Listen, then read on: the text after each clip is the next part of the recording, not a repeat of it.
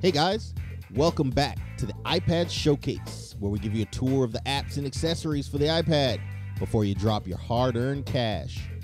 Today, we'll be taking a look at Pages, a word processor for the iPad. All right, so let's take a look.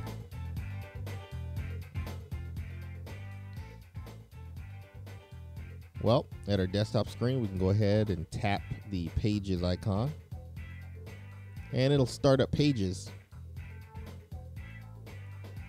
We'll be able to see our documents view and be able to manage our documents from here. We can press and hold down on one of the documents till it starts to shake in the Apple-esque way, and then we can drag that document over another document and we can create a folder. In addition, in the upper left-hand corner, we have the trash can icon. So if we want to select the document, we can hit the trash can icon. We'll be presented with a delete option. You can choose delete, and that'll delete that document. Press and hold again.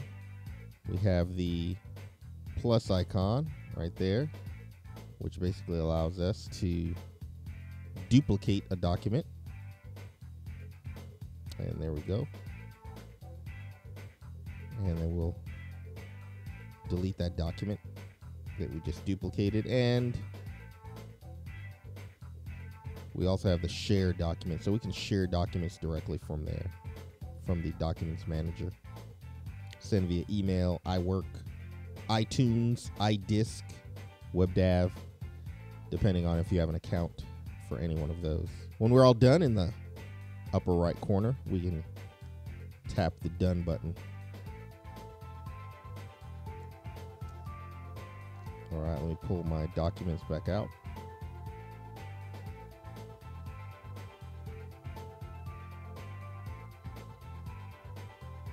All right, now the same thing on the Documents Manager. If we swipe down, we'll then get sort options, so we can sort by the date or we can sort by the name, and you'll notice your sort changes. All right, and that's the Documents Manager.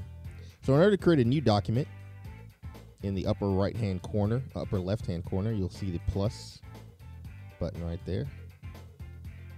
Click on plus, and then we can choose to either copy from our iTunes account or iDisk or WebDAV, but in this case, we're going to choose to create a new document. And in creating the new document, we can choose a template. And there's many to choose from. I just chose, I think it was Classic Resume. But there's many documents to choose from. You can choose a flyer, recipe, visual reports. And once you choose the document, you're also able to edit the document as well. So in this case, we're going to go ahead and choose a blank document. So let's do that. And then we are presented with the blank screen there. If we want to make our keyboard disappear, we can hit the keyboard go away button, lower right-hand corner. All right. Okay, so we're presented with our blank screen here. So let's go ahead and just start typing. So in this case, we'll create a little thank you letter. My family and I went to Universal Studios, so I think I'll write a thank you letter to the Universal Studios team. Thank you. All right. Thank you. And then what we'll do is, since I've already got the document prepared as far as the body of the text, I'm going to go and copy that now. So I'm going to go to Documents, going to Scratch Copy. I'm going to triple tap to select the whole document. And that selects that whole paragraph. I'm going to copy, go back to Documents, and go to my blank too. All right. If we tap with two fingers, we'll bring our paste button up. You can go ahead and tap that, and there, pasted. Then I'll add my final thanks.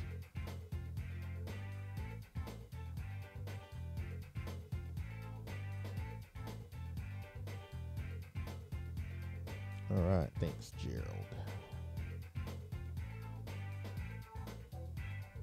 And there we go. All right, so I've got a little bit of an issue here, so we're going to go ahead and start to apply some formatting. So first thing Pages lets you do is you can triple tap to select all, and in this case we've got some options on the top bar. We looked at the documents because we went back to documents. Right next to that is undo, and that's right here, which allows us to undo and redo. And then we have the info button, which is on the upper right hand side, and we have the insert objects button, which allows us to insert images, tables, charts, or shapes. There's quite a few to choose from. Okay, and next we have the tools, which allows us to share, find, document setup settings, and then we have the full screen icon, which allows us to take it into full screen mode. All right, in this case, we're going to triple tap our thank you.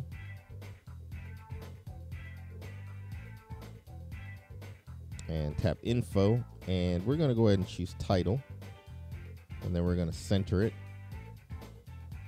and then we're going to choose 36-point Helvetica, the top, which will take us into the size and the color. And I think what we're going to do is change that to red. Change it to blue. Bluish color. All right, thank you. And you know what we'll do? I think we'll also insert a photo. So let's go ahead and tap the objects. And we're going to choose media. And insert photo.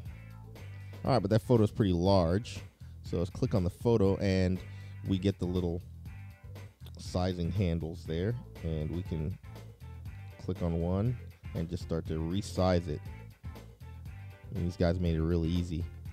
We can tap on the image and drag it around to where we want it. We have the little guides that pop up. Put it in the center. We have the center guide that pops up. It's pretty cool the way they do that. All right, so we've got our object there. You know, if we wanted to, we could insert a chart as well. And the same thing, we just drag it and then drag it around.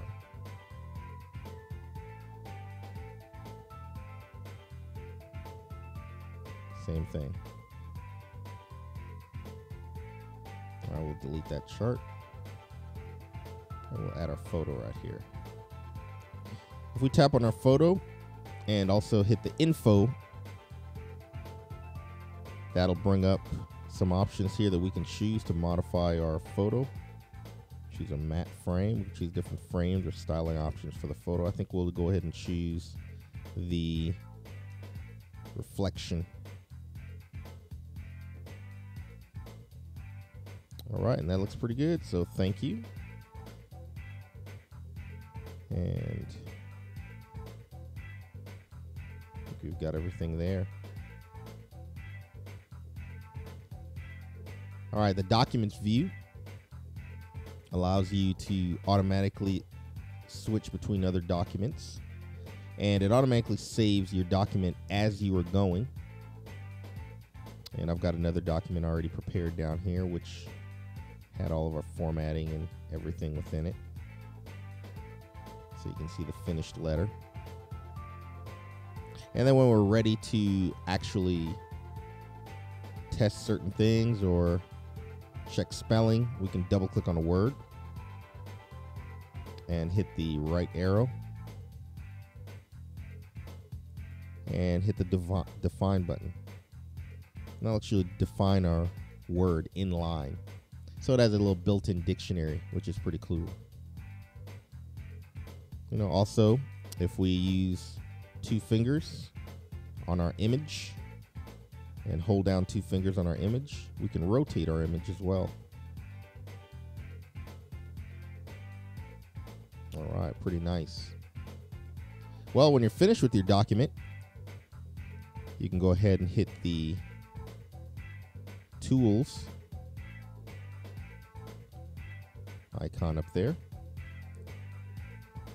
And then we can hit share and print.